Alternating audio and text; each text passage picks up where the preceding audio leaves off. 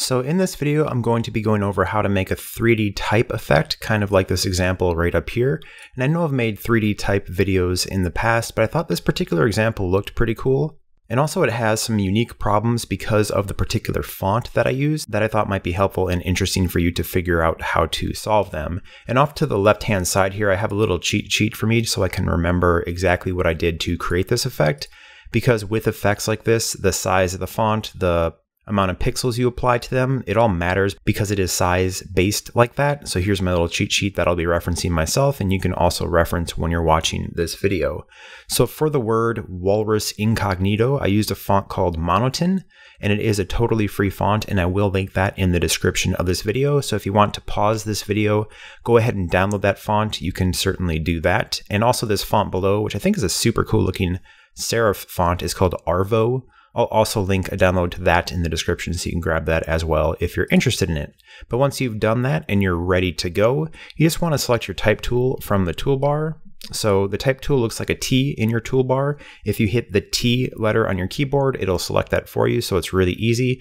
Just click once on your screen in order to bring up the type tool. This version of Illustrator starts the type with some dummy text, some lorem ipsum text. Yours might not do that. If yours doesn't do that, it doesn't really matter. All you have to do then is type out the word that you want to apply this effect to. So I'll just type out make stuff because that seems relatively appropriate. And then I'm gonna go ahead and hit the selection tool on my keyboard, which is the black arrow, so that this make stuff text right here is selected. And I want to use the character window to increase the size of this font because for the effects that I'm using to look appropriate, based on the different settings I have, the font has to be the proper size. The typeface has to be the proper size in points. So to set the font size, you want to go to your character window. You can also do it up here in the top of your toolbar screen when your type is selected. So I can go ahead and hit 72 and then enter in here, but the character window will be useful later on. So you want this open. To open the character window, go to Window up at the top. And from the window up at the top, the drop-down menu, near the bottom, there'll be an option that says Type. And from Type, you want to make sure Character is selected and visible on your screen.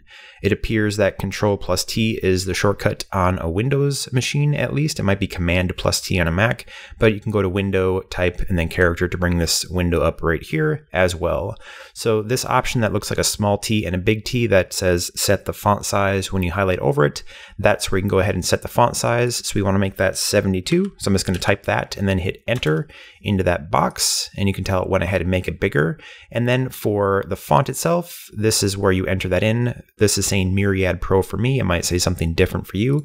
I'm just going to click this once, and because I know the font is called Monotone, you can actually just go ahead and type that out. And then as you type it up, it'll automatically sort through this and let you see the search examples. So that's a faster way than using the drop-down arrow, which you can also use the drop-down arrow if you want to go and pick stuff like that, but typing it out is just faster. So I tend to do things that are as fast as possible when I'm working. So here is the basic typeface that we're going to be applying these effects to. So to do all the cool effects that are shown in this typeface, what you want to do is have your appearance window open. I'm just going to move this character off to the side quick. And the appearance window will be super important because that's where we make all these different changes. So to get the appearance window, once again, go to Window up at the top, and from the window up at the top, you want to make sure appearance is checked. If it has a checkbox, it's somewhere on your screen, so just find it wherever it might be hiding. So here's my appearance window, and that's where we're going to be making these changes. So what I'm going to do is from the appearance window at the bottom in the lower left, there's a couple options. The one on the far left will be add a new stroke, and the one on the right of that will be add a new fill. We want to change the color of this fill, so I'm just going to hit add a new fill. And as you can tell, it adds some new options in here for us to pick from. Fill is currently selected right here. And if I click on this one up here, this is the stroke. So whichever one is selected is what you'll be modifying. And it's the same thing over here on your little toolbar, but you actually want to make these changes in the appearance window. So for fill, I'm just going to actually change the fill of the type. I'm going to click this swatch, and I'm going to select red, which is just to the right of the black. It's called CMYK red.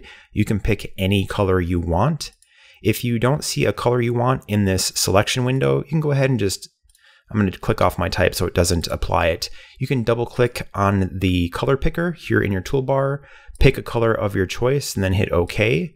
And then in the swatches window, which is right here on my screen, to get the swatches window, just go to window and then swatches. Everything is basically named as it is under window, so you can find all this stuff like that. So the swatches are under swatches, just make sure there's a checkbox. So here's my swatches window. If you click, hold, and drag on this color that you just picked in the color picker of your toolbar, click, hold, and drag that fill, and then just drag it off over into the swatches and drop it. It adds that as a swatch that you can then reference from the appearance window. So once again, and by the way, whenever you're making any changes to the type in the appearance window, make sure your stuff is selected. If your stuff isn't selected and I change this to that green we just stuck in there, nothing happens because it doesn't know what you're trying to apply it to. So always make sure you use your selection tool and select over the thing that you're doing this to. So if I wanted to use that green, I can go ahead and make this make stuff green, but I prefer red, so I'm just going to leave it at that. So the next step is we want to add this white stroke around the type, as is shown above in this example. To do that, what we want to do is, right here is the stroke window, which is currently above the fill window. You want to click, hold, and drag in an area of this where there isn't a box. So it actually lets you click, hold, and drag it. And you just want to drag it below the fill window. If you can't do that, if there isn't enough room, and by the way, it actually helps not to have it selected when you click, hold, and drag, because then it leaves a really big box. So that's one way of solving that problem. Make sure fill is selected, then just click, hold, and drag on stroke and drag it below fill. And we're doing that so that the stroke doesn't go on top of the letters we have here, because this behaves much like Photoshop layers where the things in the top will overlap the things that are below them. So the order here definitely does matter. And with stroke below the type, it'll never overlap it because the visibility is behind it. So I'm going to click on the stroke right here and change the color to white. And because I've done this before, I know what to set my stroke weight to. I know that I have to set it to 12 in order for it to look the way I want it to look. So I'm just going to do that right now. You can also just highlight over the number, enter the number in, and then hit enter. That might be a little bit quicker way of doing that for you. So next up here, I'm just going to click on this bottom thing so that isn't selected. So I have a larger area to grab this in. I'm going to click, hold, and drag this stroke that I just went ahead and made those changes to the new page icon at the bottom of this little palette here. It's just to the left of the garbage can. So just click, hold, and drag that onto the new page and then let go. And what that does is duplicates the exact stroke that we just made. So right here, as you can tell, there's now 2 strokes instead of 1. And it also remembered the settings at 12 point with a white stroke. That's just a really quick way of duplicating these things inside of the appearance window. But we don't want this stroke to be white because we've already made this initial white stroke. So we want to make the black stroke that is behind it. To do that, just once again, click on the stroke right here. You want to change the color from white to black, or whatever color you happen to want to change it to. It doesn't matter. Up to your style choice there. As you can see, we made that change, but you can't see it here at all because the stroke is the exact same as the white stroke. So I'm just going to highlight over this 12 and I'm going to make it 24, and then I'm going to hit enter. So now we see that we have a much larger black stroke behind the white stroke. And there's also something that I had set previously that I forgot to change back to default. If, for example, your type has some crazy stuff going on, I'm going to bring my stroke window over here so you can kind of see this. I had reset the miter limit of this particular font to 2, but by default it's 4. So I'm going to highlight this stroke that's black. I'm going to change the limit from 2 to 4 so you can see what's going on there. And then I'm going to click on the white stroke and change that from 2 back to the default of 4. So what we're seeing here is when the miter limit is set to the default on this particular font, you get some really strange interactions happening on this letter A, where it kind of freaks out and draws these weird jaggy points that don't make sense for the font that we're working with. So we definitely don't want that to happen. If you ever see weird jaggy points like this happening, it has to do with the miter joins, as this font is sort of being combined together, specifically because of the way these lines and this letter A look. If you want to reduce that and remove that, you just make sure you have your stroke selected in your appearance window, and then from the stroke window, which is right here on my screen, and by default, if it doesn't look like this, if your stroke window doesn't look like this, there's a little menu in the right-hand corner that looks like 4 lines. I'll hide the options to show you what it might look like for you. You want to make sure you click on this little menu and then go to Show Options, which will show you all the different options that are available. So I basically have all my different tool sets with all the options shown at all times because they tend to be super useful. And by the way, when you're making these changes, once again, make sure that your type is actively selected. I just tried doing this in this video. It's edited out so you can't see my mistake, but I made those changes and nothing happened because my type wasn't highlighted with my selection tool. So I'm going to select the white stroke in my appearance window here so it's currently active. I'm going to change the miter limit from 4 to 2, hit enter. You can see that crazy white jaggy line went away. I'm going to select my black stroke, and that miter limit is still set to 4, so I'm going to highlight that, hit 2, and then hit enter. And as you can tell, there's a little visible, this is just a bug. If you zoom in and out, it'll go away. It went ahead and solved that problem for us. It's really easy to do that, which is pretty nice. And also something that just looks bad on this particular example for stuff, I'm going to highlight my type again. I don't like how in these Fs, there's this little gap of black that shows through the white. So I'm just going to increase the stroke of my white to be bigger to 13 point so that that goes away. I just think this looks a little bit cleaner. And I'm also going to increase the stroke of my black because I made it exactly double the white. So I'm going to move that from 24 to 26, which is double of 13. If your font didn't have that issue, or if your words didn't have that issue, don't worry about that. Not really a big deal. I just want to make this look as good as it can. So now's the really fun part where we use the appearance window to make some changes. So once again with this, I'm going to move my stroke up here so it's not in the way. Make sure your type is selected so that it's active. And this is where we do these transform settings right here, where it says black transform horizontal 0.1 pixel, vertical 0.1 pixel, and 100 copies. To do that, you just want to make sure that your black stroke is currently selected in your appearance window. And then when that's selected and making sure that your type is selected so that these changes actually apply, there's an FX button for effects at the bottom of the appearance window, just to the right of the add a new fill button. You just want to make sure that you go ahead and click that. And from that, you want to go to distort and transform. It's near the top. So FX and then distort and transform. And from distort and transform, you want to select the option that says transform. So I'm just go ahead and do that. That opens up this transform effect window right here on my screen. So in order to make this kind of cool 3D effect, what you want to do is change the move. And we're going to move it and then copy that move. So it's going to copy that effect a bunch of times, which makes the move happen a bunch of times, and that makes the 3D effect that you see right here. So in this particular example, I found that 0.1 pixel by 0.1 pixel, whoops, 0.1, not 1, tends to look really good. And I'm also going to check this preview button in the lower left-hand corner here so we can see these changes as they happen. And under copies, I'm going to change it from 0 copies to 100 copies. And I'm just going to click in one of these different text fields so that'll go ahead and apply that in real time. So as you can see right here, I'm just going to hit OK so I can zoom in and check out this.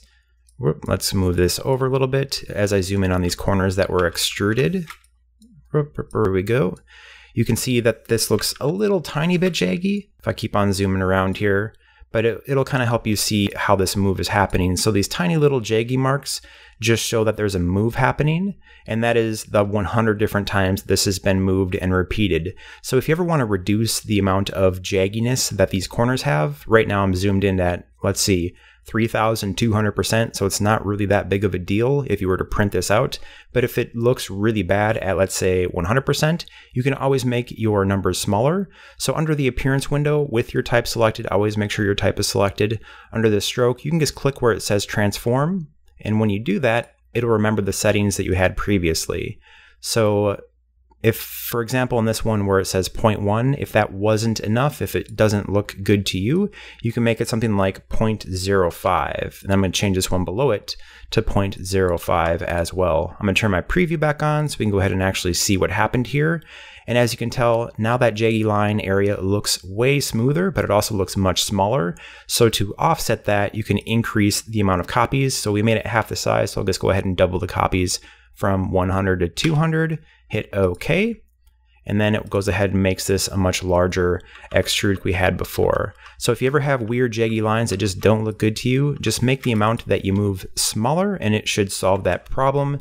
And when you do that, make sure you increase the amount of copies. But that's really it for this video as far as the 3D stuff goes.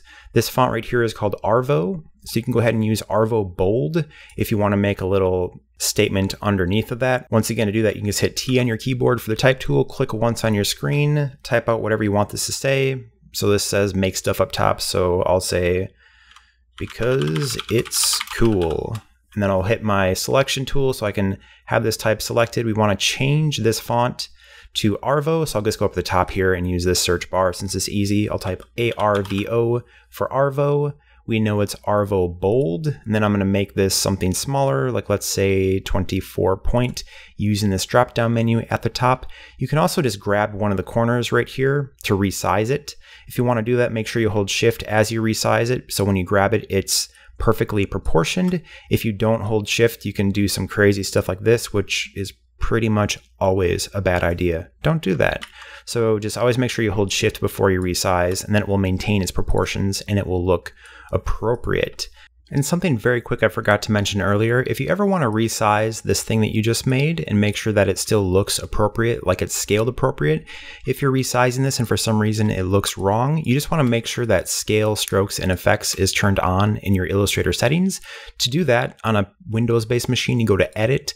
This might be under Illustrator menu if you're using a Mac, but either Edit or Illustrator, and then you want to go to Preferences. And from Preferences, you want to go to General. And in this big old general menu of a bunch of different stuff, you want to make sure the option called Scale, Strokes, and Effects has a checkbox next to it. It should be in the right hand corner at the very bottom of the options there. So just make sure Scale, Strokes, and Effects is checked before you try to rescale stuff, and then you can go ahead and hit OK in this preferences window. And that way when you resize this or rescale this, it'll appropriately scale all the different strokes and effects so that the thing that you're making looks the way it should. But that is it for this video. I do hope you found this tip helpful. I think this is a really cool style that's just fun to work with. It makes things look super impactful. Even if you say something totally stupid like Walrus Incognito, for whatever reason, this looks impressive, and that's the cool part of design. You can make really stupid things look somehow important pretty easily, just like this example. So if you did find this video helpful, please hit the thumbs up button. It lets me know that you appreciated it. If you have any comments or questions, feel free to leave those. I always appreciate seeing comments in the comment section. You can let me know what you thought about this video, or if you have any future videos that you'd like to see. I always love hearing those opinions. And if you did find this helpful and you want to see more stuff like this, please subscribe. I do my very best to keep creating new content just like this for designers. Thank you so much for watching.